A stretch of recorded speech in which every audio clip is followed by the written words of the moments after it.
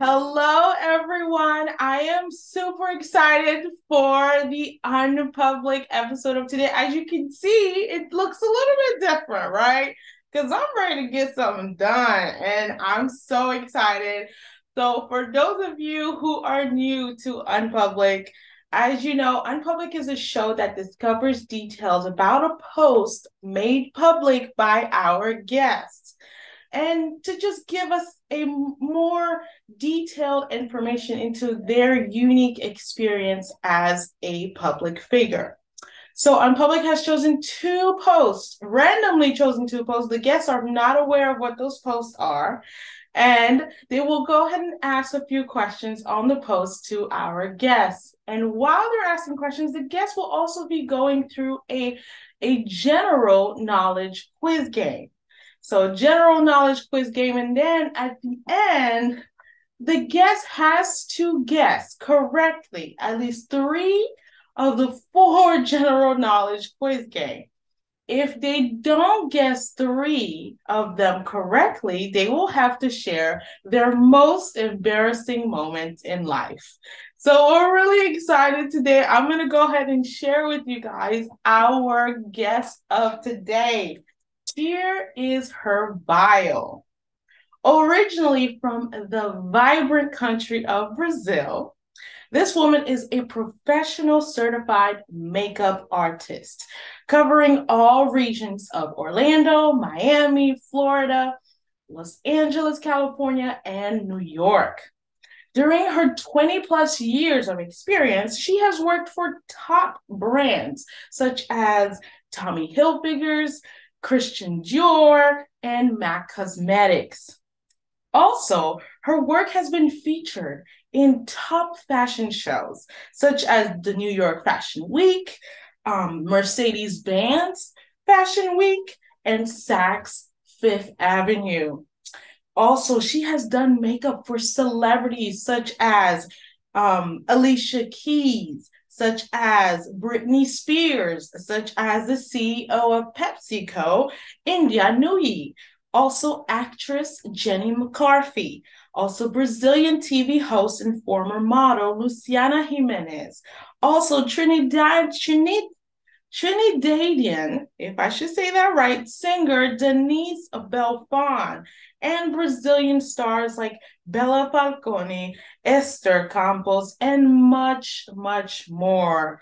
Ladies and gentlemen, pageants, weddings, you name it, photo shoots, classes, workshops, mentoring, community work. She's done it all, and she's that amazing, and she's done this space as well. And that's what you will do today. So, ladies and gentlemen, I present to you guys Fabiana Dantas. Come on in, girl.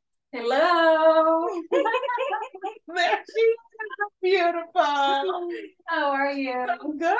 How are you? Good. Thank you for being on the show. So, guys, during the show, she will be answering questions while she does my makeup, which is really cool. That's why you're getting a before and you will get an after picture. Yes, well, stay tuned. So, Fabiana, why makeup of all things? Why? So makeup was something that I did as a hobby while I was going to college to fill in my time, my spare time, and also make a little extra money. You know, when you're going to college, you need money. Right.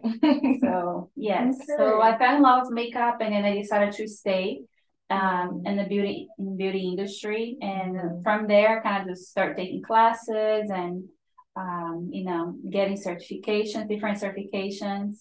And with MAC Cosmetics, I was with them for almost 20 years. That was the longest that I've worked with in a company. And I've worked from a makeup artist to manager to assistant manager. I did mentorship in Brazil with MAC Cosmetics for the stores in Brazil from MAC Cosmetics. And then once I got back and I got out of management because it was something a little too much for me at one point. And I just decided just to be an artist.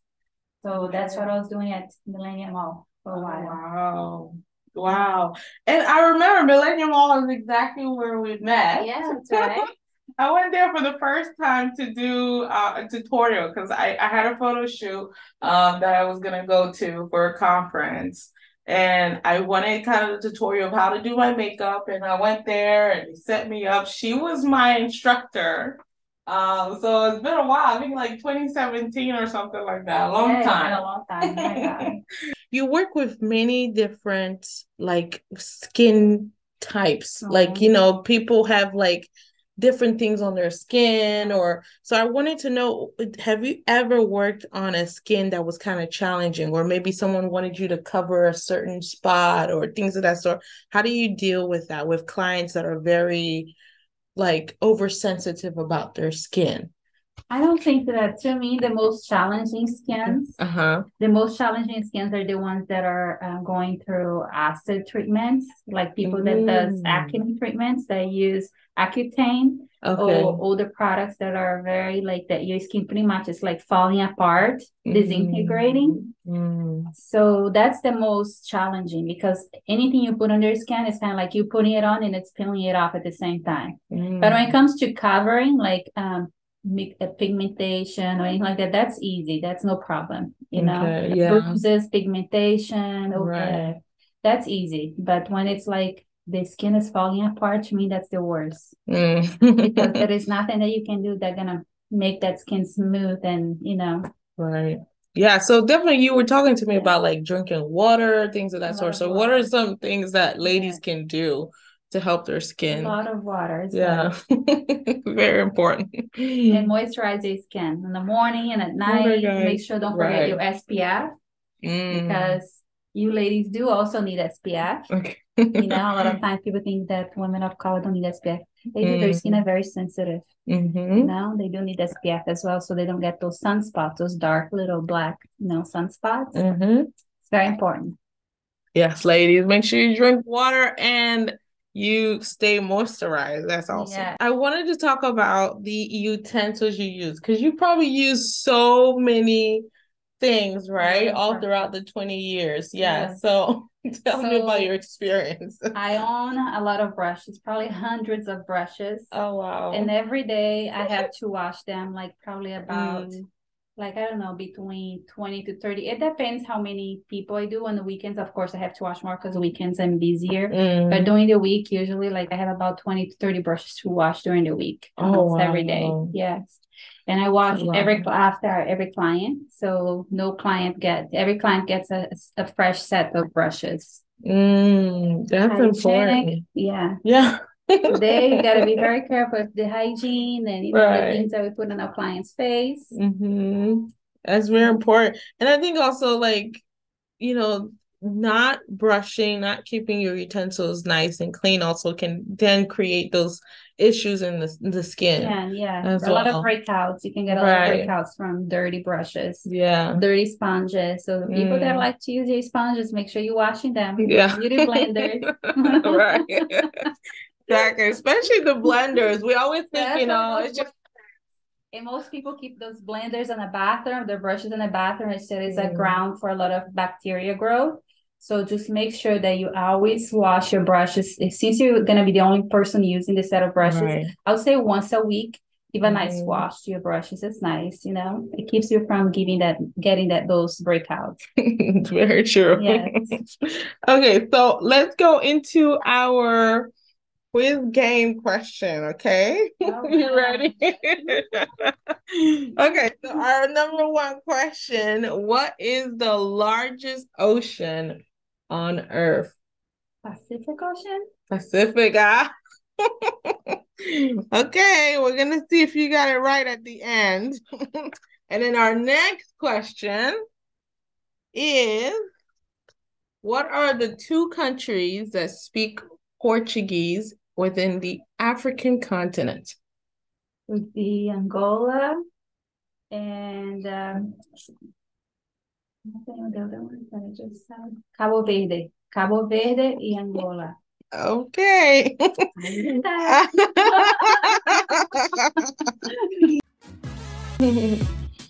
Oh yeah, it's popping.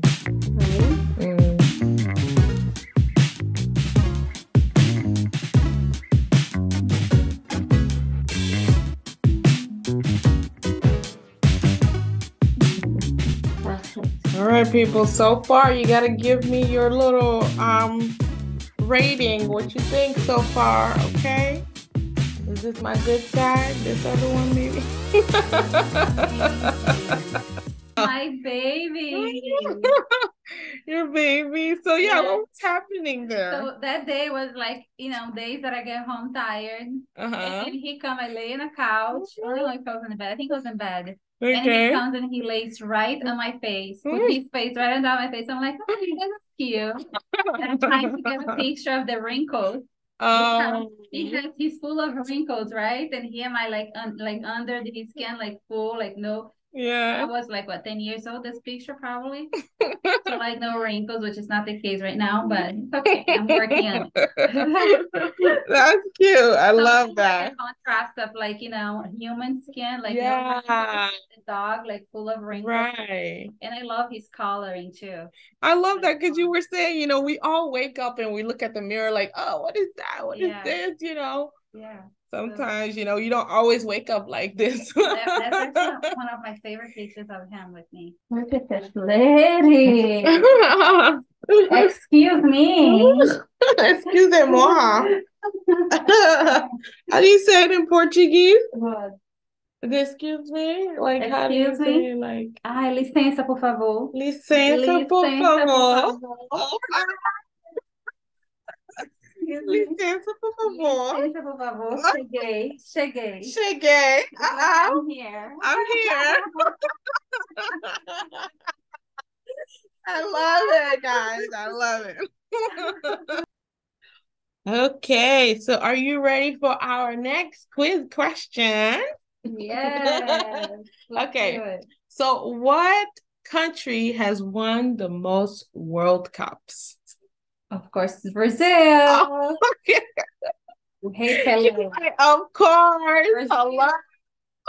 Well, they didn't win this World Cup, but it's okay. Right. They're working on it. Okay. Yeah, Argentina got it. That's okay. Right. Okay with it. No, hey. And then also, what is this next question as well?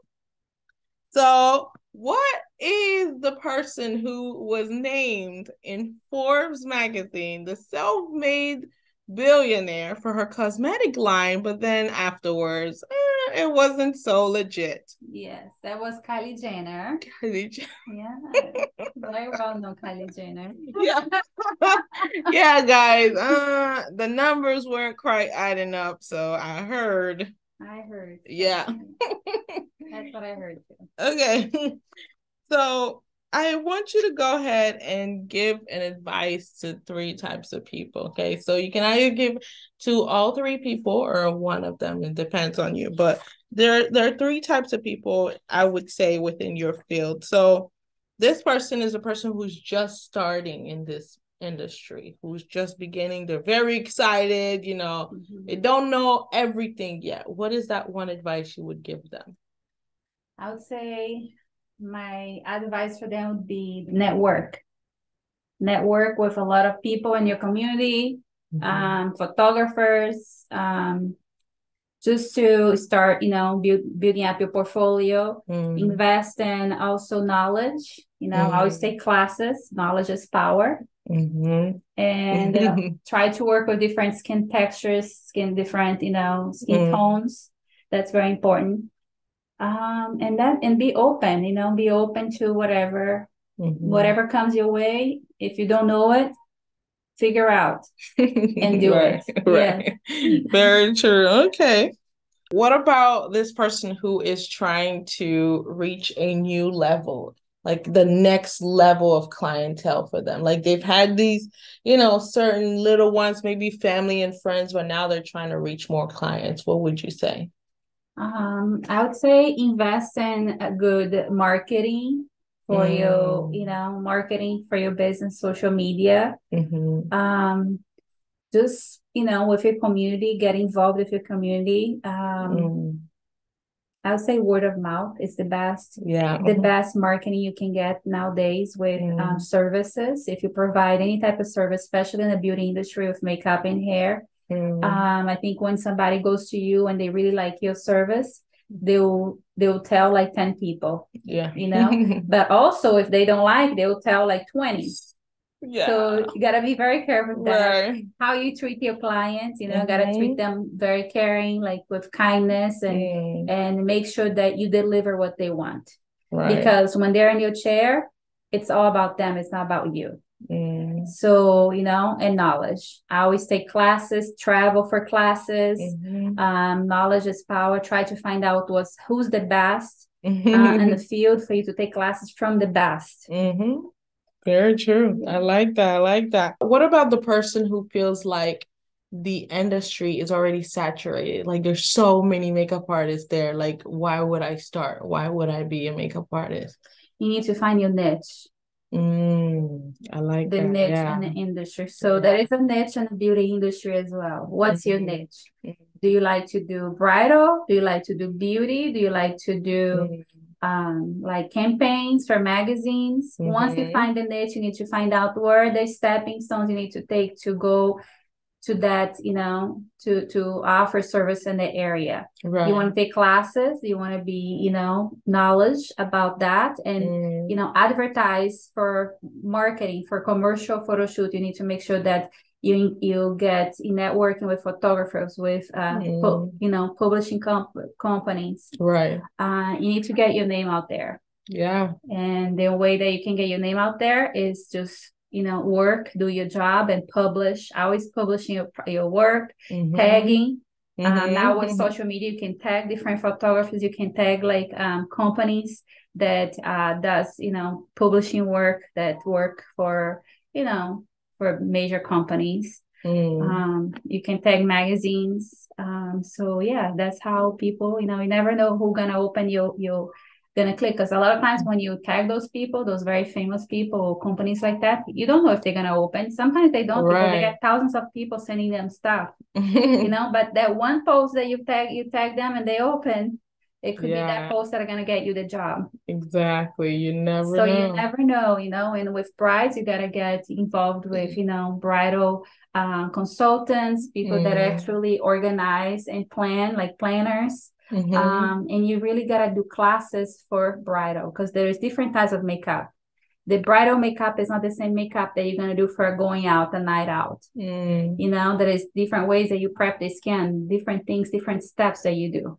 And the same thing is for makeup that it goes on TV. If you want your makeup to show on screen as well. There are certain things you cannot do on makeup that shows for TV camera. It cannot be too much glow, too much shine. You need to met that down. Because otherwise it'll reflect. So you really gotta make sure that you focus in whatever you want. Take the classes, find out how to get there, and go from there. And network. That. That's important. You heard it, guys. Those are like key stuff. She's giving you all the juices. This lady, she knows. She's experienced. She's had the customers, so right, she's still learning.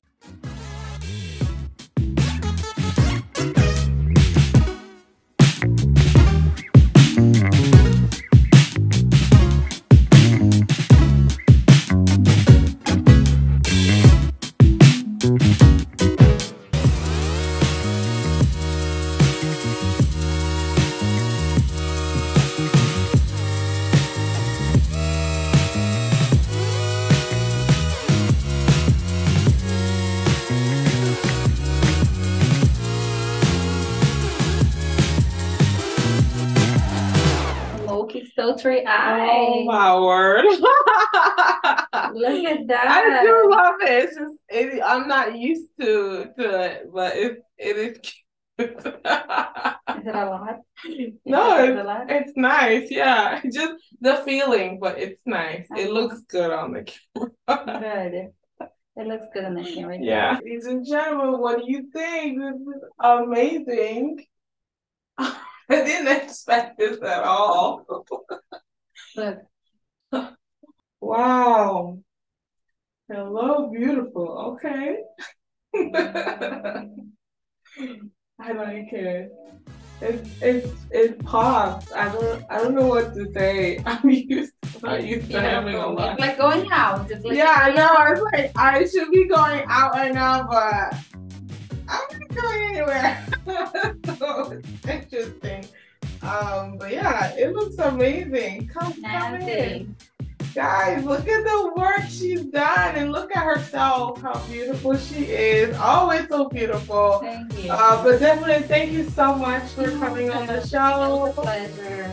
Thank you for doing my makeup. It looks amazing. Doesn't she look beautiful? It just enhances her natural beauty, and that's what makeup should do. It should not take away from your beauty, it should enhance the beauty. Right, very true, definitely. But thank you guys for watching, and yeah, she's gonna let you know how you can get in touch with her. How can people connect? How can people book you? So you can get in contact with me through my social medias, Makeup by Fabiana on Instagram. I also have an email, it's makeupbyfabiana@gmail.com. Okay. And in the social media, you have all my contact information right there. Okay. Makeup by Fabiana. Awesome. Definitely follow her, guys. I'm going to show you some more of the great work she's done for me. This is amazing. Like I said, I'm not going anywhere, but I'm super excited still of the work. Definitely, guys, thank you for watching. If you know of any other person you believe should be on UnPublic, let us know. Let me know. But thank you for watching, and I will see you next time on the next UnPublic episode. Bye.